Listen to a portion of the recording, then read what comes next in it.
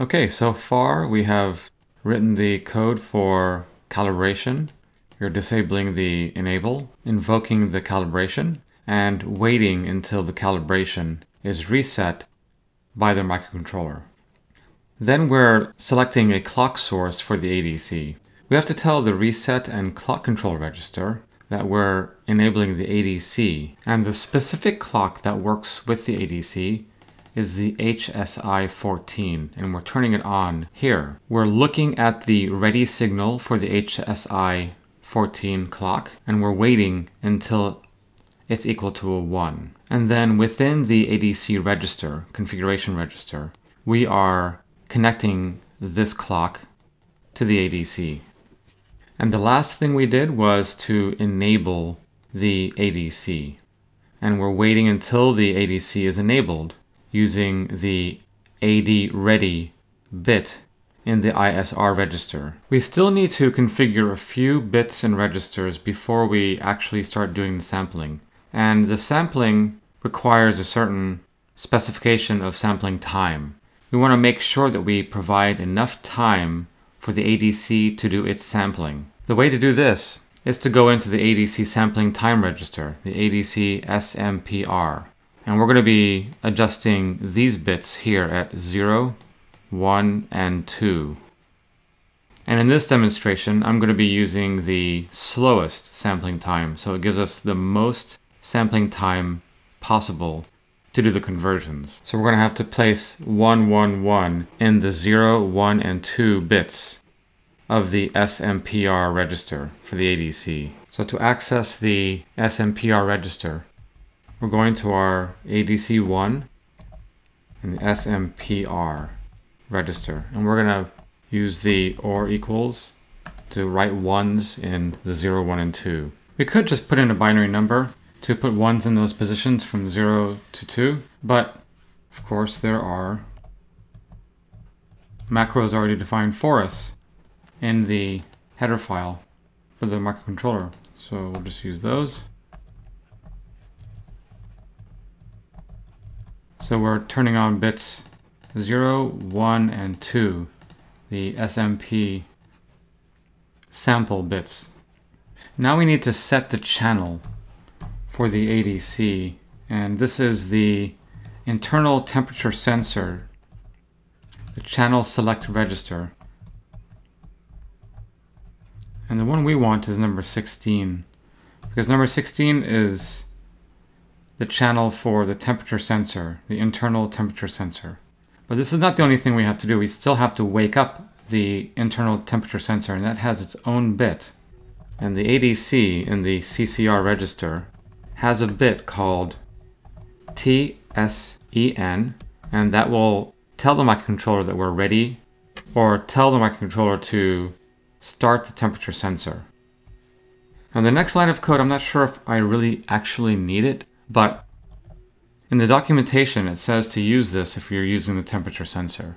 And it's the voltage reference, or VREF. And it's also under the CCR register.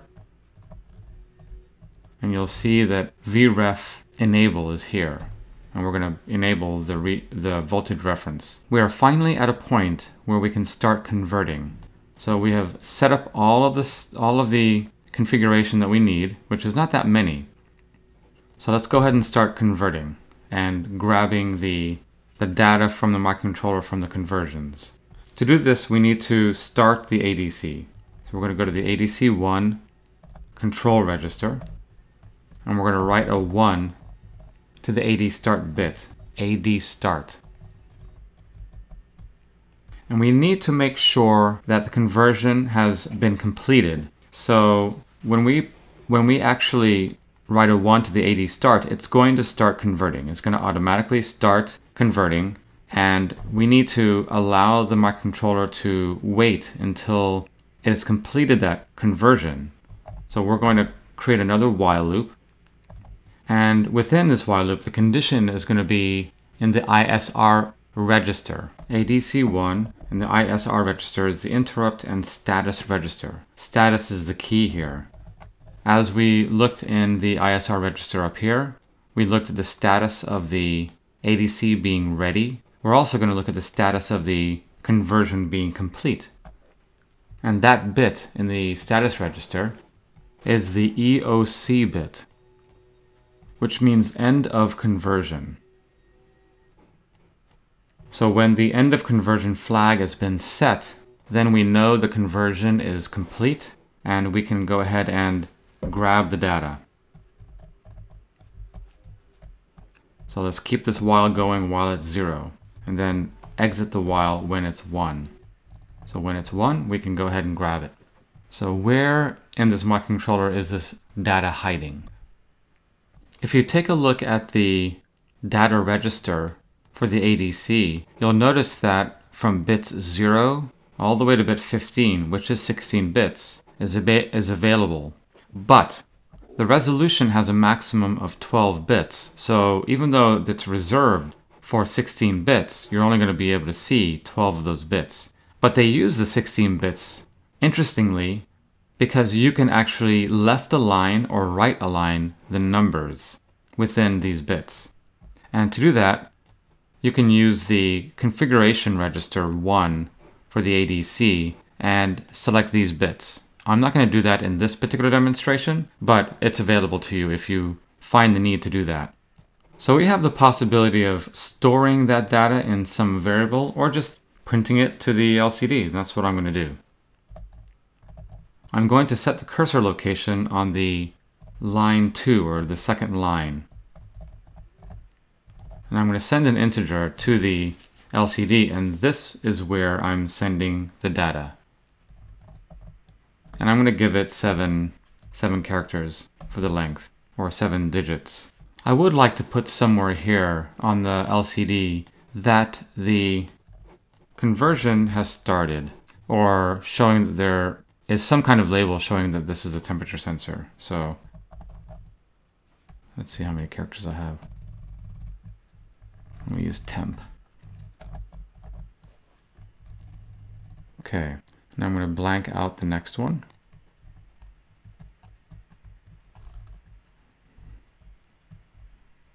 So on the first line you will see temperature sensor, and then on the next line you should see the data. Let's build it and see if it actually works. Looks like we have some errors here. Let's see what we did wrong. I used ACD, not ADC here. So let's correct that one first and see if the other one goes away as well. Which line was that? Let's see. Oh, it's the enable. All the way up here, the first thing I did. ADC. Okay, so let's go ahead and build again and see if we have any other errors. Looks like we do have one more error. Too many arguments. I put send an instruction and not send an integer. Should be integer here. Okay, that should work. All right, so let's do another build. Hopefully everything is error-free. Okay, looks good. So let's go ahead and program the microcontroller and see if this works. Okay, I flashed the microcontroller, but I noticed that it was just giving me a blank screen.